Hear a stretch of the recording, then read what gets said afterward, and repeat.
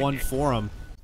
Just more pinching and poking. Oh, a commitment now for Bulldog. He's in trouble. He has to go for the deny. He's not going to get it. Spartan does, and it's going to be at Finem who's strike first.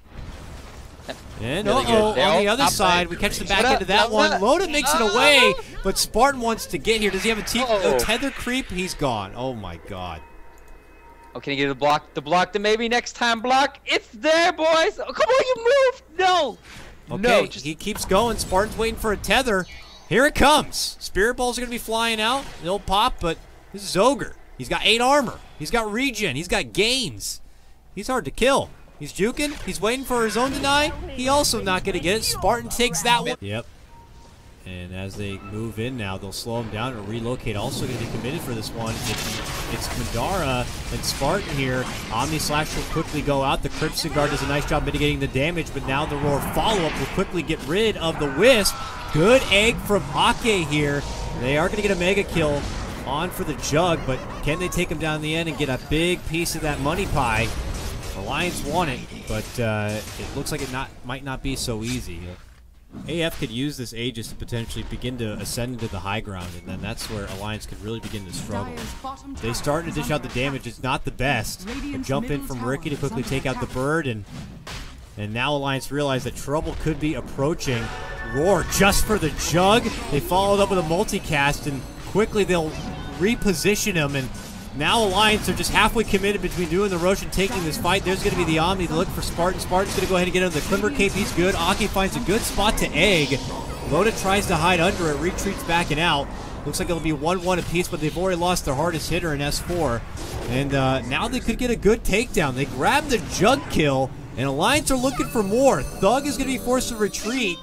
They don't really have the best team for a high ground defense. They have Puck to kind of start things off, but I'm curious to see if they have a good answer for this Alliance push. Oh, they're just going to go for the rat. They actually going to get the Rex on the top lane. Oh, wow, they're going to get much faster. Man, Madara hits real fast. Alliance could be in trouble here. They split up and apart, and now Alliance make their move in the mid. And we'll see. Back at the racks they go. But look who's back at top lane. They're going to get the racks themselves.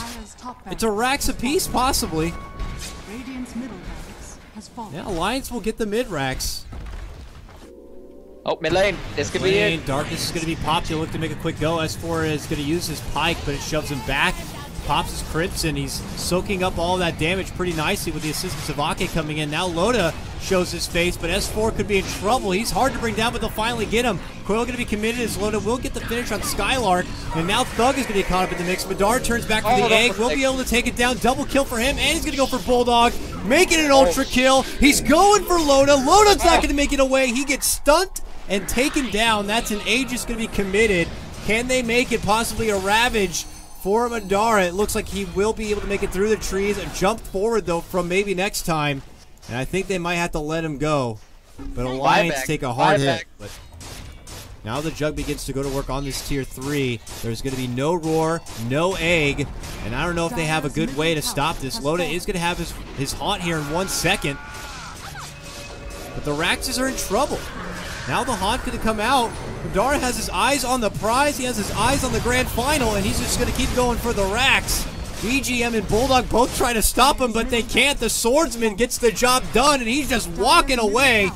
Pops his BKB, says, "Get the hell out of my way, Aki," but Bulldog will be there to save him with the Roar. But it's Megas. Alliance go right back to work on the tier 4s now. Lith will be committed. They step back again. Very tense situation here for Alliance. If they want to stay alive in this tournament, they need to win this game. Tier 4. She's on S4, by the way. Jumping again from Thug. They now even have a Lotus Orb here to help out for this Jug, but S4 continues to grind away. Can he get it? It doesn't look like it, so if they slowly siege it, eventually they will make their move, a bounce back stun, and they will burst down Loda. A buyback, a haunt to get him back into the base. Ake's going to commit the egg. Madara goes right for the egg, spins for it, makes his move forward. Thug, though, getting slashed up. And it looks like Madara's in trouble, trying to make it back for the fountain. It looks like he will make it back to the safety zone. And now Alliance have to frantically go back for the towers. Can they get the tier 4 down? Can they go for the shrine? They're going to be going for it here to stay alive. Can they stop him? They move in. They're going to pop the cloud. Now they focus the Bulldog down. They'll get him. Meanwhile, Loda still going for the shrine here. S4 also diverting a lot of attention his way. Loda's still going for it. Can they stop him? He's inside the shrine. They can't get him. He's inside the shrine attacking it as much as he can. Thug tries his best, but they all go down. They can't do it.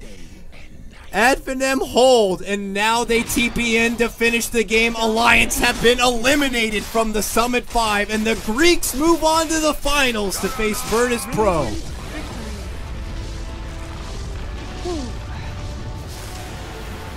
What a game. What a game. Those plays all around. Alliance had a chance to win this game, but man, AF, they showed us that Riki is viable.